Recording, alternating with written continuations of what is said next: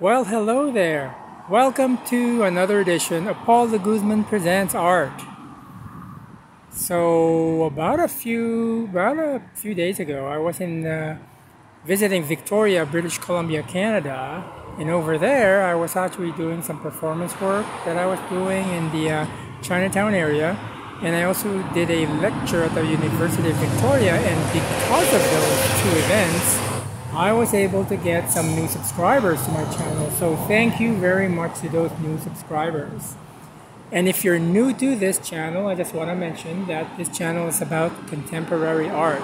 So you are now warned, and you can run away if you want to, but if you stick around, that's really appreciated because it's really quite interesting what I try and sort of do with the contemporary art here in Vancouver and also elsewhere as I travel around.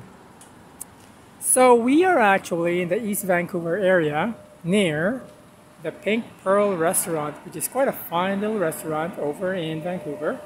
And we are going to go inside a gallery called the Aballe Art Projects, just over there. Let's have a look at the logo there. And inside the Aballe Art Projects, which is located at 1129 East Hastings Street, we are going to look at the work of Lyse Lemieux, who is an artist based here in Vancouver, but she was born, I think she was born in Quebec, probably in Montreal. And we're just looking at a text-based work here. Like, her work is not text-based, her work is really more about painting and figuration and abstraction. But this text-piece work is actually quite significant because the title of the show is called Stram Gram, which is kind of like, when I was reading the press release, it was something to do with a French childhood sort of poetry that kind of like just repeats itself. But before we go inside the gallery, what I want to do is I want to take a moment to mention that we are on the unceded territories and the ancestral territories of the Musqueam, Squamish, and Tsleil-Waututh Nations, also known as the City of Vancouver.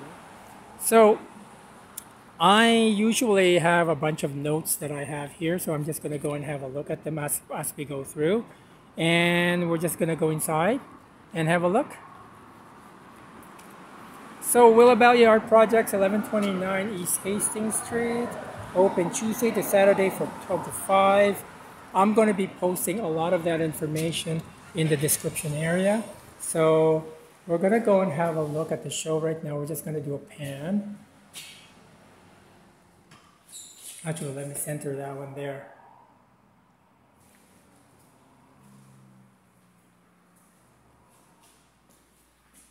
So there was this really interesting sort of press release that was written by Kathleen Ritter about the show. I'm going to try and see if I can put as much of it in the description area, because unfortunately in YouTube you can only put in as much as 5,000 characters. I think this one goes beyond 5,000 characters. But the show is on till about mid-October. I'm going to put all of the relevant information down in the description area so you have a chance to actually go and see it.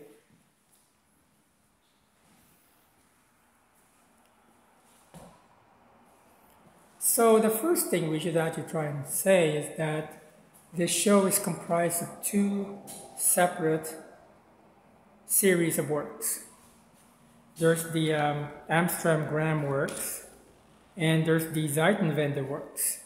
And when you look at the works right now, the more sort of like concentrated, minimal palette works are the Stram Gram works. Like these works are Stram Gram.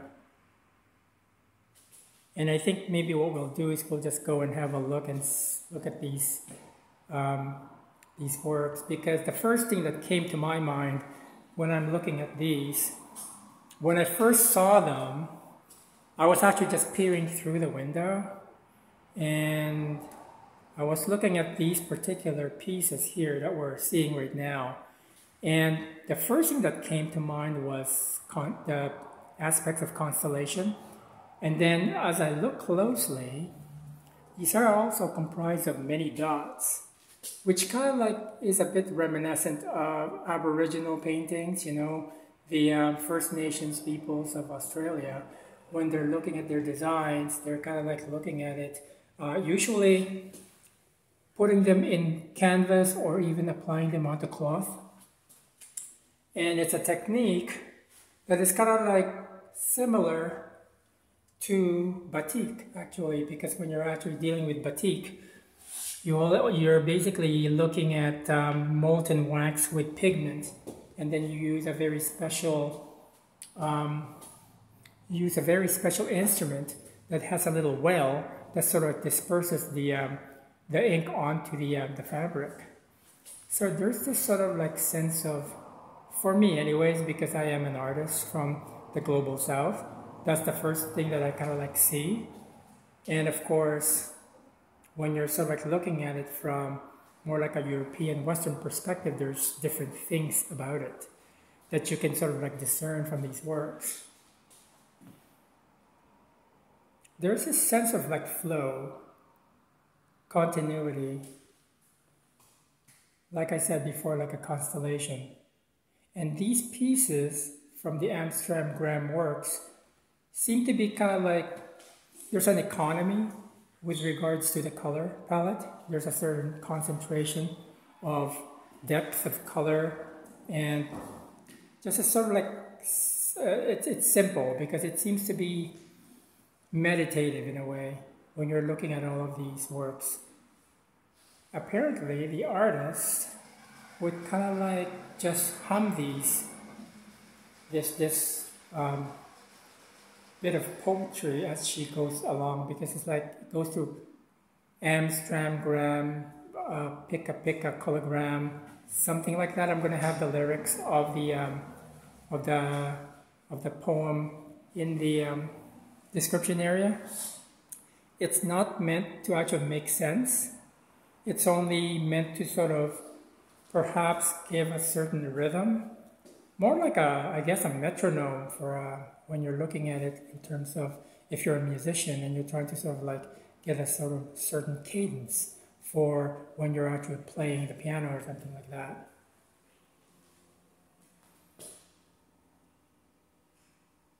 Even the colors that are being used, specifically these two colors, you know, that sort of like indigo blue type of color that we're seeing here, and the sort of like the brownish color, still tends to kind of remind me of so like the Aboriginal colors and the batik colors that I mentioned earlier.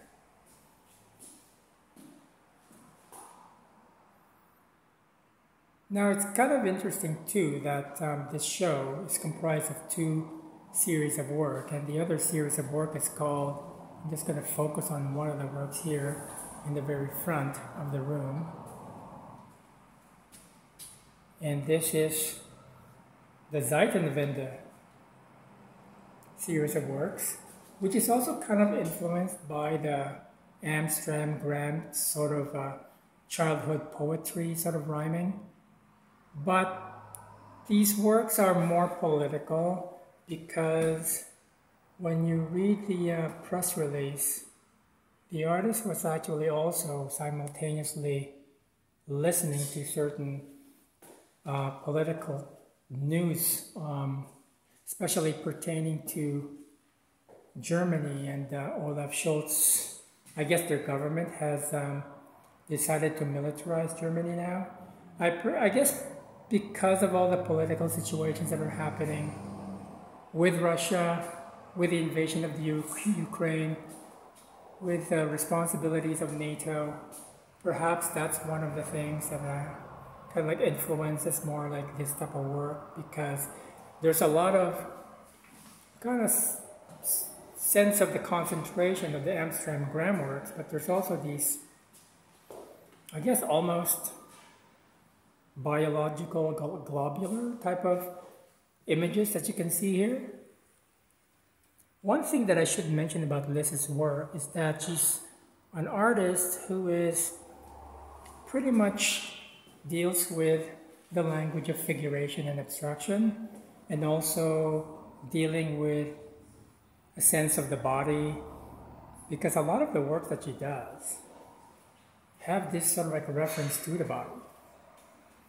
I was actually just reading a brochure about one of the public artworks that she did down in the downtown Vancouver area, and it pretty much is a public artwork that references the body, the figure, also sort of like perhaps personal narratives that those people might represent, even though the people are not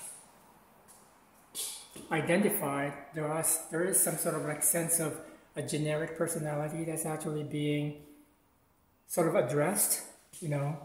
Perhaps in a sense, one way of actually dealing with humanity is through the object's relationship to the body. And when you look at these works, they're almost like these pieces that you can actually wear, you know. Of course, these are works on the wall, so you're not going to wear them. But there's also this sense of 19th century pattern and decoration, specifically the William Morris era, which I tend to find very, very seductive.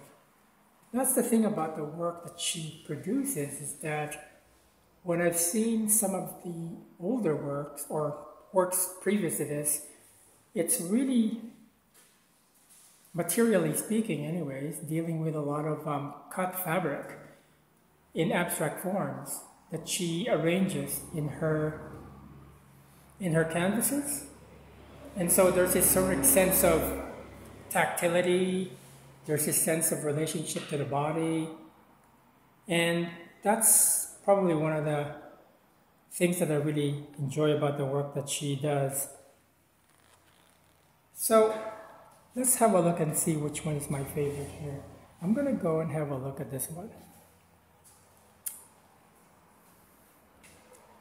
So if you lasted this long, you obviously like the video, so you must click the thumbs up button. Also, if you wouldn't mind considering subscribing to the channel, that would be great. It would be terrific to actually have you as part of my engagement, as part of my audience. And I post every week, usually later in the week. And